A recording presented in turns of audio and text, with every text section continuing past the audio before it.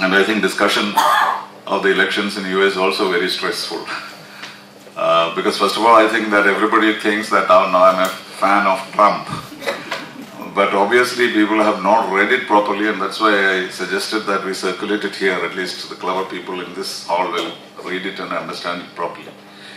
In fact, I wrote it as a sequel to what Mr. Shyam Saran wrote in Business Standard a few days ago, saying Hillary is our best bet.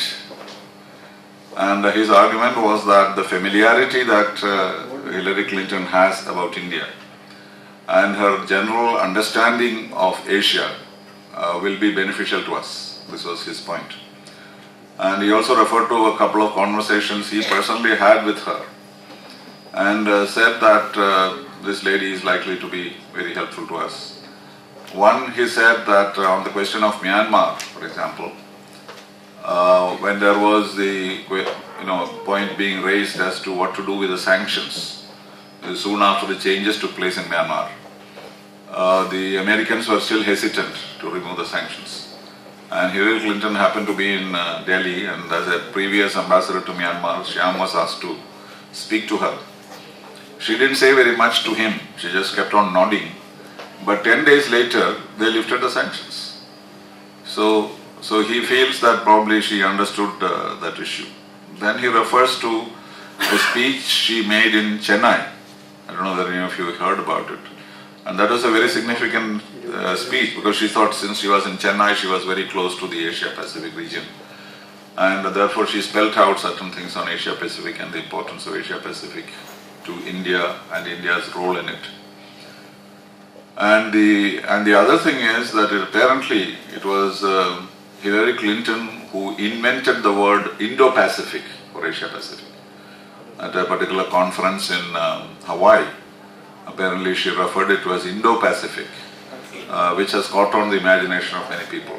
Because she explained it, why she called it Indo-Pacific, because India is one country which straddles both the Indian Ocean and the Pacific.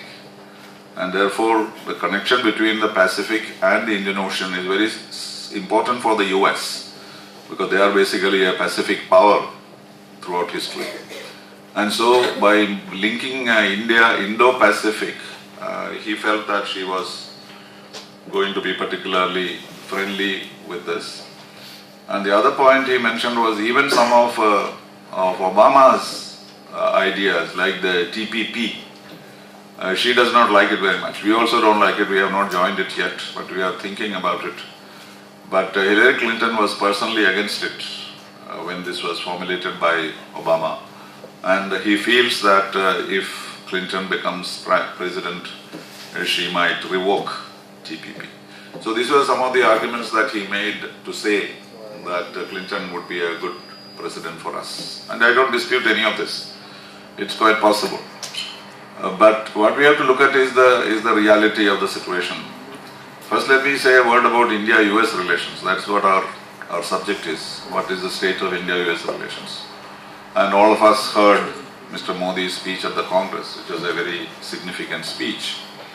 And you will remember, he ended it by saying that the orchestra is ready, and it is the same orchestra on the side of the Indians and the Americans. But you will hear a new symphony. The symphony that the orchestras will be playing will be something new. This was the promise that he made. And he was of course referring to the latest agreements we had with Obama, particularly the one relating to the defense cooperation. Because for the first time in the history of India-US relations, we became a close defense partner. And this is something which we have never used. But of course you know that this whole thing started out in 2005, even before the nuclear deal was signed or even announced. Mr. Pranab Mukherjee went to Washington and they signed a defense agreement for 10 years. And the significance of which was not particularly understood at that time. But then it turned out eventually that even the nuclear deal was part of that understanding that Pranab Mukherjee established. That is, it was kind of a reward for India for the kind of defense cooperation that we established at that time. So Mr. Modi actually carried it to its logical conclusion. That's all that he did. Like many of the things he does, are actually a continuation of what has been done in the past. But he does not acknowledge it, and many of us don't remember this. And therefore we think that these are all earth-shaking things that he does. But in actual fact, this started off in 2005. Anyway, so he brought it to a conclusion saying that today now we have a different kind of relationship as a defense partner of the United States.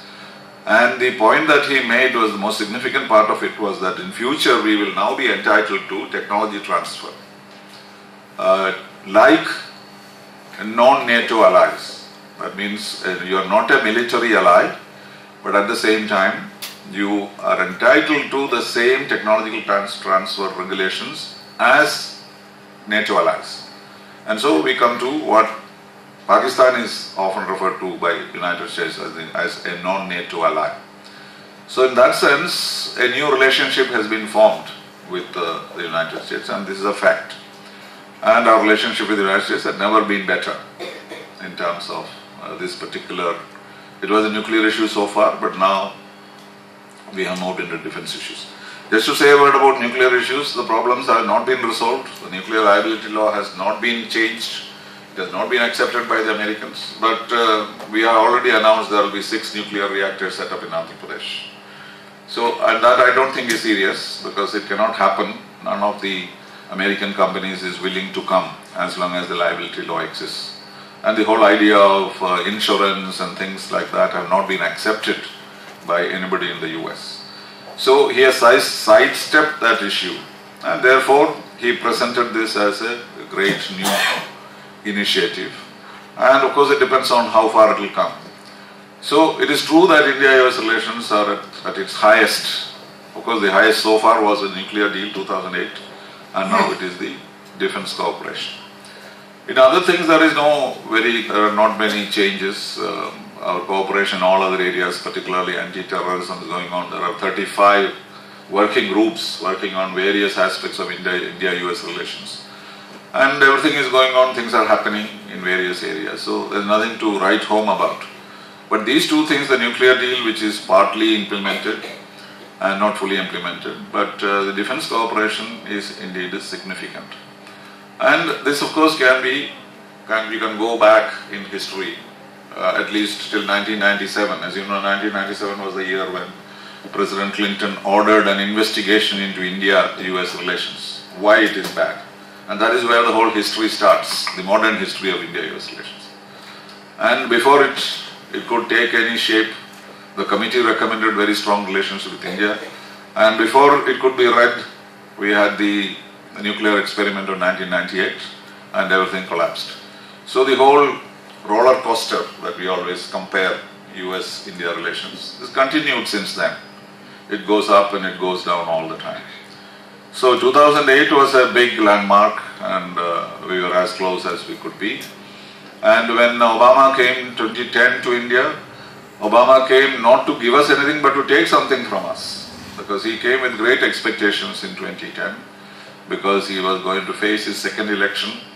And the history shows that if the unemployment rate is above 7% in the United States, no serving president can be re-elected.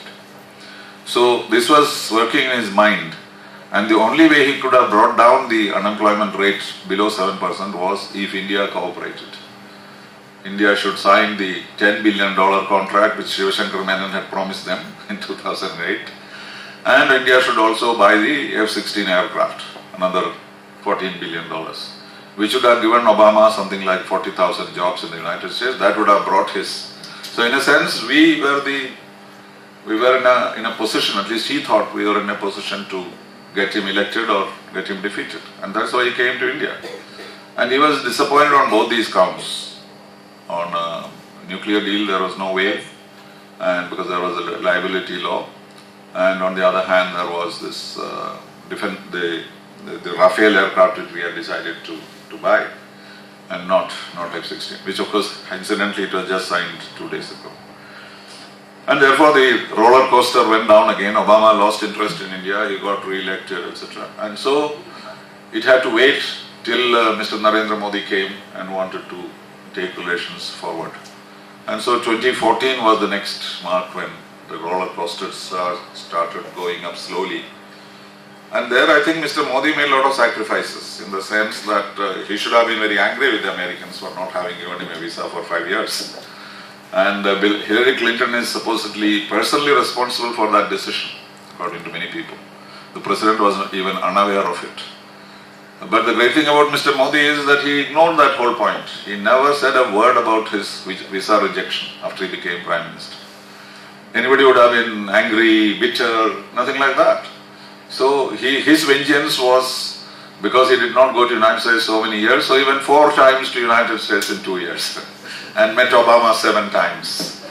And so he managed to get these things moving. But the point I'd like to make is Obama extracted a price for every step that Mr. Modi did. This we should not forget. Because the first thing he did was to announce the nuclear liability law change. And that change, they thought that he would bring it about in the Parliament of India, because it was Modi's party which had brought in the liability law. So why can't they just change it? And that is the expectation he gave them. But he came back, the first thing he did was to sack the foreign secretary who said the problem has been resolved. That was clear indication that there was no, because she said it's done, it's a done deal or something she said in a press conference. The next thing we hear is the foreign secretary has been changed. So that did not work. And then he started working on the idea of more and more defense purchases from the United States. And after his 2014 visit to Washington, he persuaded Obama to come back to India. Historic president visits a second time in the same tenure is unheard of. Normally, if an American president visits your country, you only celebrate the anniversary of his visit. He never comes back. But this time he came back, and the price that Mr. Modi offered to him was on the Indian Ocean and the Asia Pacific. Because all the offers that were made by the United States, Dr. Manmohan Singh, being a pivot or being an entry point and this and that to Asia, he didn't reject them, but he never accepted them, as you know. Many envoys came and offered so many things, including TPP and various things to Dr. Manmohan Singh, but then he had the advantage, he is hidden behind his turban and he doesn't have to react. So he would just keep quiet. But all those were picked up by Mr. Modi, and he gave indications to the president that if he visited India, there could be some brownie points that he can take back. And that's exactly what happened in 2015 January. In the joint statement, there is a reference to Asia Pacific, which of course angered the Chinese but pleased the Americans. And then it comes to the defense agreement. So this is the background of... so the question you can ask is whether this roller coaster ride will continue or whether we have reached a plateau. That is what we have to examine.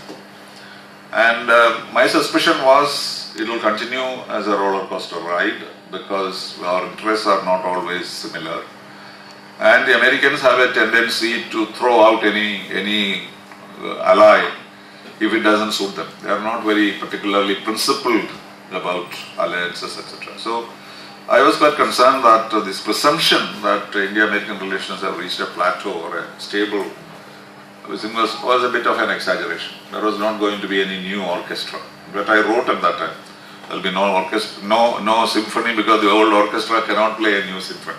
That is the problem with our orchestras in the US and of course now we have the proof of that straight away with the Uri attack and India's efforts to somehow teach Pakistan a lesson. And the message we got from the Americans was exactly the opposite. They did not move an inch in order to make us feel better. Because if we are such a close ally of the United States, why was it that John Kerry had to go to Islamabad and come back and make some friendly noises about Pakistan? And also the official statement does not even mention Pakistan. So what difference has it made? So you cannot be very sure that India-US relations are on a permanent footing.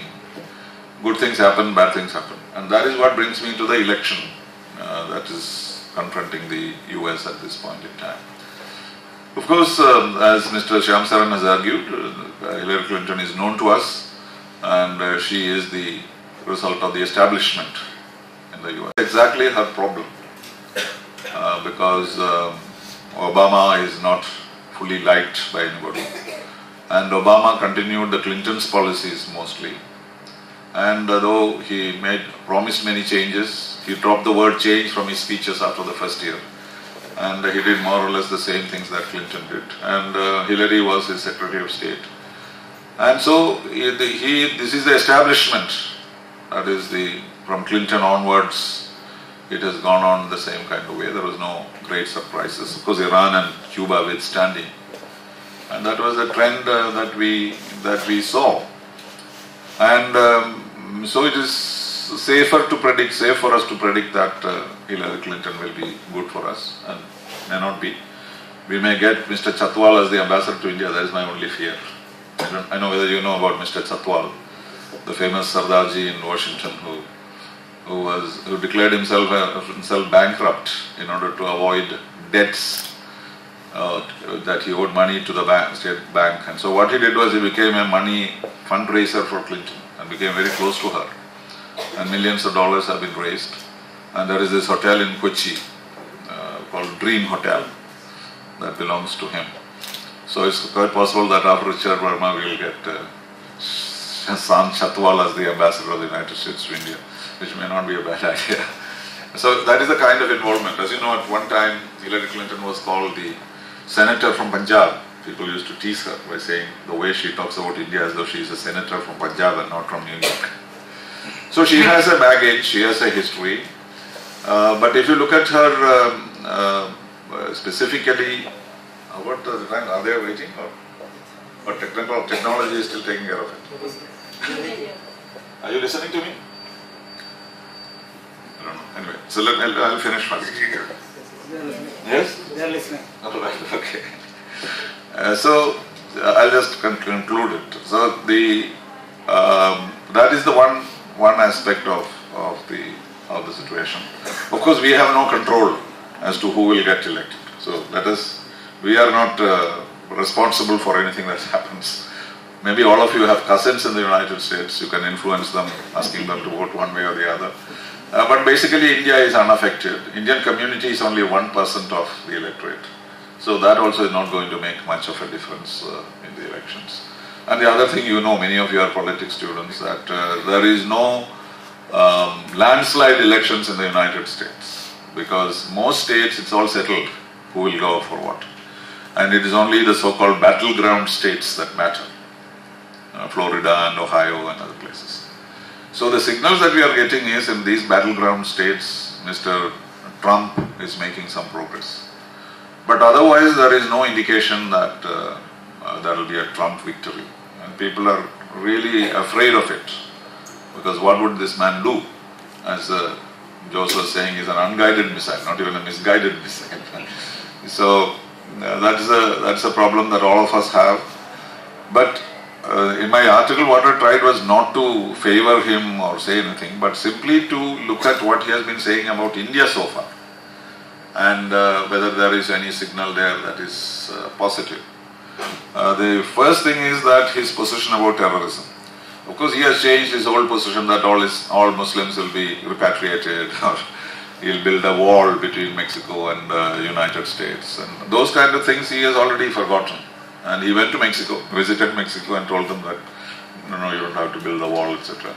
And NATO also, he used to say, why should we spend money on NATO? Let these fellows pay and so on. So all these have already been, now that he has started getting briefings from the CBI and CIA and FBI, he is probably not more aware of interests of the United States and what the president should be saying.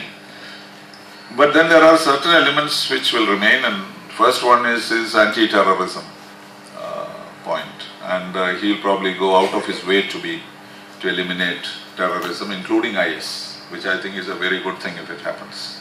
He will have the determination. He will save money on other things and spend it on anti-terrorist moves, he says. And that's something which is very favorable to us. And he has given indications that the best partner we can have fight against terrorism is India.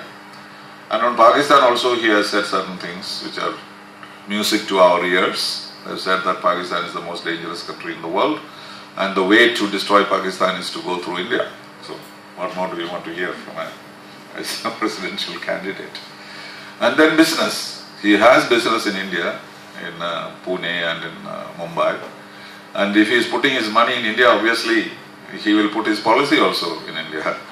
And he has said that since Modi became Prime Minister, India is the place to do business. So these are the three things that appear to be not to be favorable. I said we have no reason to be too concerned as we seem to think if he becomes president. And we may be able to work with him, and he may be able to work with Mr. Modi, because both of them are like Gujaratis. No? Mr. Trump is a bit of a Gujarati businessman looking for profits everywhere. So there could be that, but overall, whoever wins the elections, I don't think there will be much of a change in India-US relations. It's a bipartisan consensus, even though it's the Republican Party which is more concerned about China. And that is a factor we have to remember. I remember 1998, I was in Washington when we tested. And the kind of treatment we got from the Democrats those days, I'm sure Dr. Vikari will remember, it was unbelievable the way we were treated at that time. For 2 months, they would not even talk to us. We were told that you can choose the choice, you can make your choice as to what punishment you want to get. But there is no need for any discussion. You want to be hanged, you want to be drowned, you want to be poisoned, choose it. That was the line that I took all these Republican senators and congressmen. And we approached each one of them to explain our nuclear policy, why we did it, etc. But there was nobody willing to listen. They said, we don't want to hear anything. And it went on for 2 months till just one thing arrived there. So that is the time when I saw the true face of the Democratic Party in the US. Even the chairman of the India caucus or others, except for one gentleman called Frank Pallone, who was always a friend of India, not a single Democratic congressman supported us. And 2 months later, Kissinger comes with a statement saying that I can understand India's nuclear case because India lives in a tough neighborhood. And that changed the whole situation. And then Brownback, the senator from Kansas, he moved the First Amendment in order to withdraw sanctions against India. And so where were the Democrats at that time? And even when you go back in history, start with Eisenhower, our Atoms for Peace was basically a Republican contribution. Because we are in between Nixon and Reagan, I'm just forgetting that. But there were others, and particularly George Bush, the greatest of them all as far as India is concerned, who gave us the nuclear deal. So that difference is there in the sense that Democrats have not been so friendly when it came to these issues. That's basically the two reasons. One, China they are not afraid of.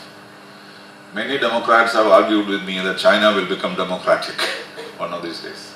They don't think there is a big danger. When we talk about China, they think that we are talking about China in order to cover our hatred towards Pakistan.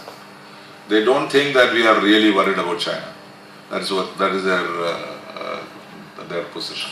And the second is nuclear. They have not reconciled to the idea that India's nuclear technology will develop. In 2007, I wrote an article saying that there will be no nuclear trade between India and the United States. This was told to me by a very high official in the White House itself. He told me, why should we sell anything to you? We have given you the nuclear deal. You go and buy from the French and the Russians and whoever else will sell you. We have not made a reactor in the last 35 years. What do I have to sell you? We have nothing to sell you. He said it in so many words. So he said, we gave you the nuclear deal so that you can get these things from others, and we don't want to be responsible for your nuclear capability. And this was long before liability law came. 2010 only the liability law came. 2007 he told me this. And I wrote a public article on this without of course revealing the name of the person who told me, which I will not reveal even today. But the important thing is that this was told to me and nobody believed it initially. But till today there has not been any nuclear trade between India and the United States. So when it comes we will see. So on both these things I think the Democrats have a hard position on India. And therefore we could in our fight against, quarrels with the Chinese and the Pakistanis, perhaps we may get a slightly better resonance from the Republicans. Other than that, I don't think we have much of a choice between them, and whoever comes will be able to deal with them, because India-US relations are subject to these things. It'll go up and down a little bit, but it'll remain fairly stable. So this is the summary of what I wanted to say. Maybe in the discussions after Vincent and Dr. Vikari has spoken, that we can